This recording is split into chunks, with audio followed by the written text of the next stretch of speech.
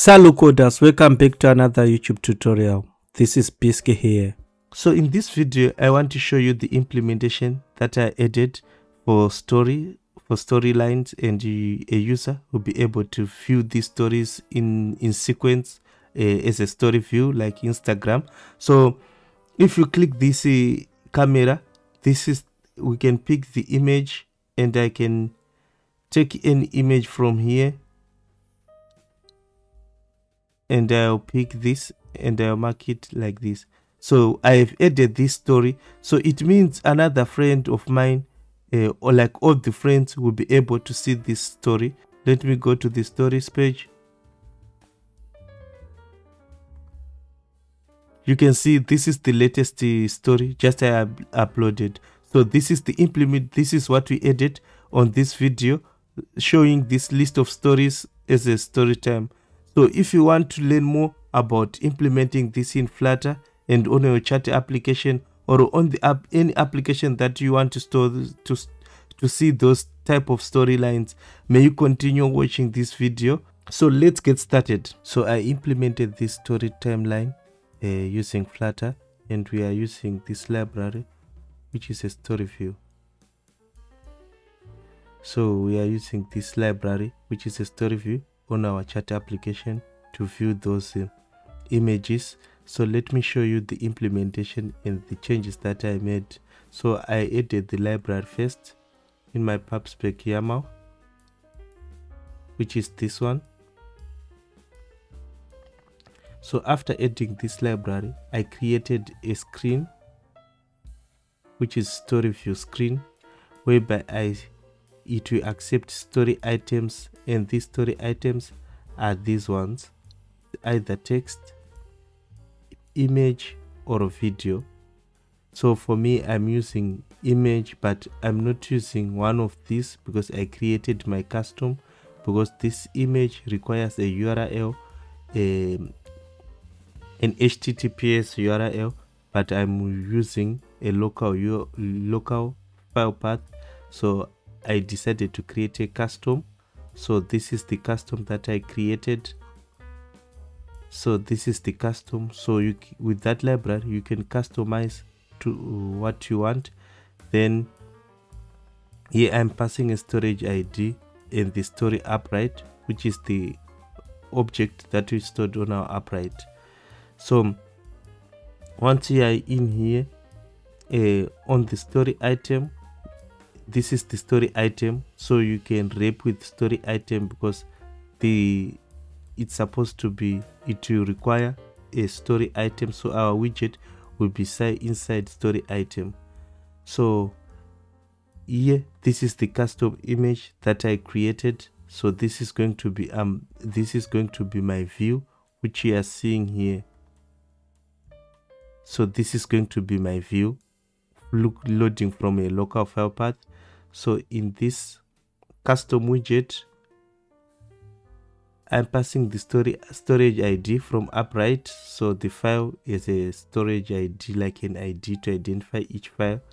So I'm using consumer riverpod consumer widget so that I can render. I will be listening to the file. I'll first sync to get the file byte. If I get the file, and I created this file temp provider, we are storing this file on temporary file, so it will be temporary and you won't be visible on your gallery. Then here I'm saying file and passing the file. So this temp file is the provider that we created on our previous tutorials. So the temp provider is this one. So we are just downloading the image. After getting the image, we are saving it in a temporary directory. If the file exists, we just read the file. If it doesn't exist, we can download it and save the file here. So this is going to be the file path. So if it doesn't exist, we will download it. If it exists, we just load it from our device. So that's the best way to cache your file. So it means if I open this file is already downloaded. So the next thing that I did, so that's the implementation of you to be able to view this. You just create your custom. So I showed you how to create a custom. So this one, when are we adding this in our view model here? When we're getting list of stories, when we get our stories, like the stories for that user, which is immersive, we want to map these stories from upright to story item. So that's why I'm mapping this. So you have list of story items, and we are adding this custom image here. So if it's the type is image, I know I'm using custom story view image, which we created, which this one that we showed. Currently we are supporting images only. Maybe in the future tutorials I will show you how we can upload videos, how we can upload a text, but for now we are supporting images at the time of this making video. So I also modified on not this one, I also modified get stories. So on our get stories, I created a map with the list of stories. So each map, so in a map it's a key value pair. So our key is going to be a phone number or a user ID. So, and the user ID is going to have a list of stories. So you can see this story Musuid, that the key is the user ID, and the values that is inside here are the stories. So you can see for this user has many stories. So that's why I created what? A key. So I'm looping all the stories that I get from my friends, and from those stories I'm just checking like the friend ID. If the friend ID, we just check if the map, if map contains friend ID, I will just add the story to that key, which is this one. Else, if it doesn't, if we don't have does not have friend ID, first thing we add a friend ID into the map, and then we add a first story. So when there's another story, it means the key already exists. We add another story to the same key. So that's the condition that is happening here. Then on set friend stories, we are just setting this map. So on our view, we modified this also.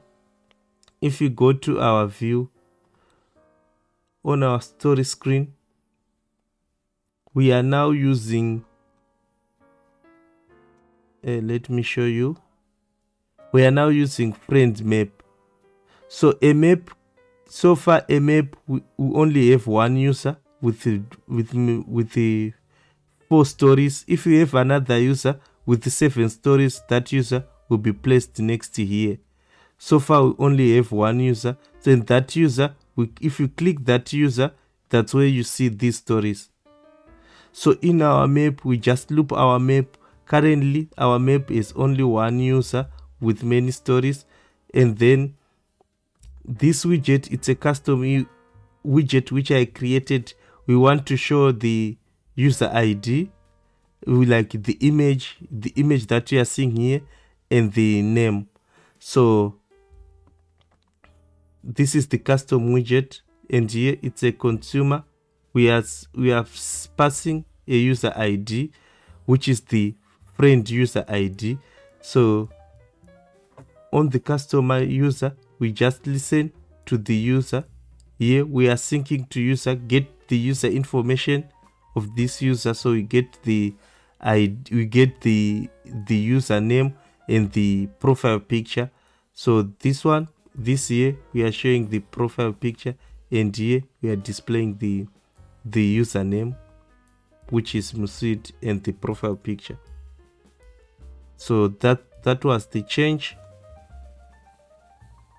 So if you click the story, okay, so this item, as you can see, the user image name item, this one, we have a callback of selected. So if it is a gesture, so if you click this image, we pass an event here, a callback with the user in it.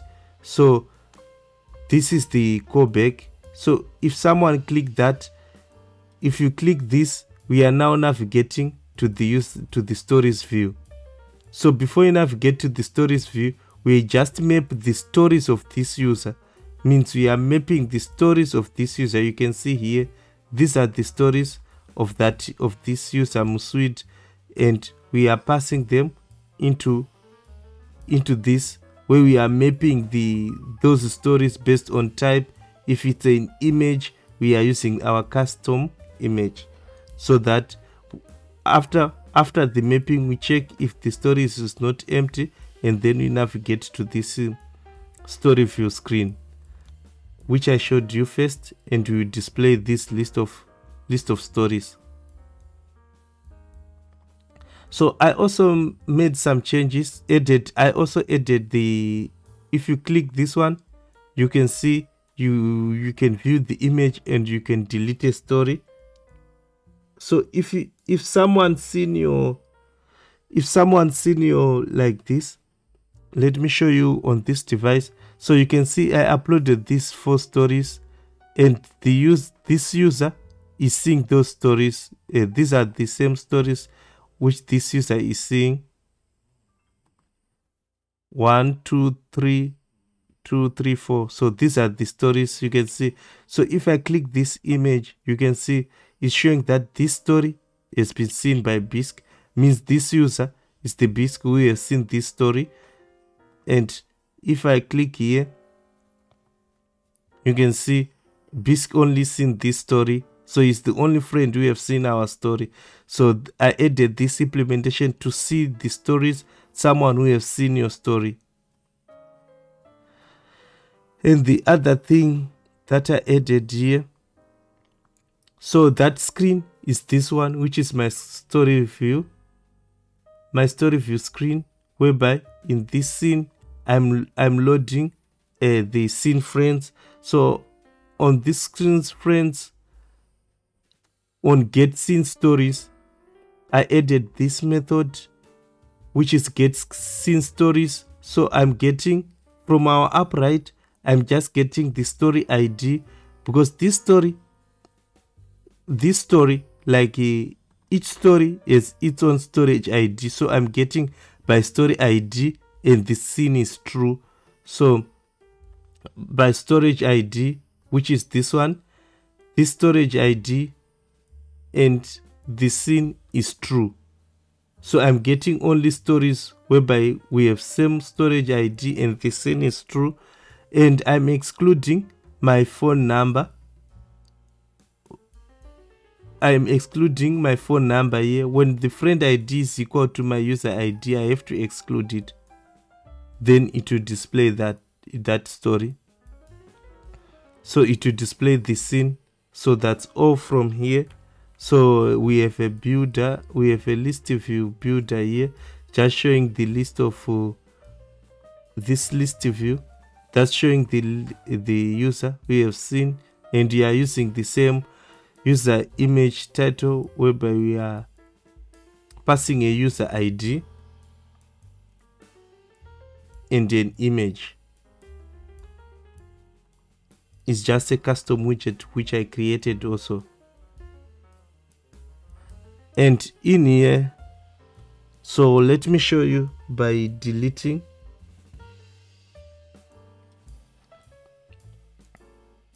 So you can come here, like on this one, and I can come here, and I can also delete. So the delete, if I click delete, it will ask me for confirmation, and I click yes, and you can see we are left with 3 stories. Now we are left with 3 stories. So let me add another story.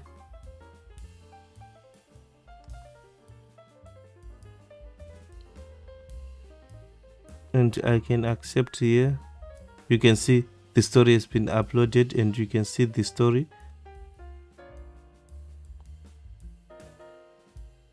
So you can see a new story has been added here.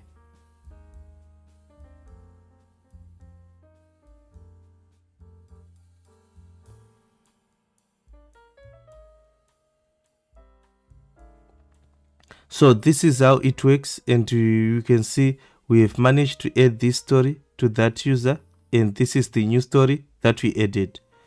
So if you are new to this channel, you may kindly subscribe, click the notification bell so that you'll be notified whenever we upload new videos. So let me show you what I also changed on the story repository. So I added the logic here. When getting stories, I just added this for 24 hours. If it's 24 hours, if the time of creation is greater than 24 hours, we are deleting that story. So that's how the story will be deleted, or for each user, both the creator and also the friend. If he wants to load this story after 24 hours, he won't see this story, it will be deleted. So that's how I implemented this, the deletion of 24 hours. Salut coders.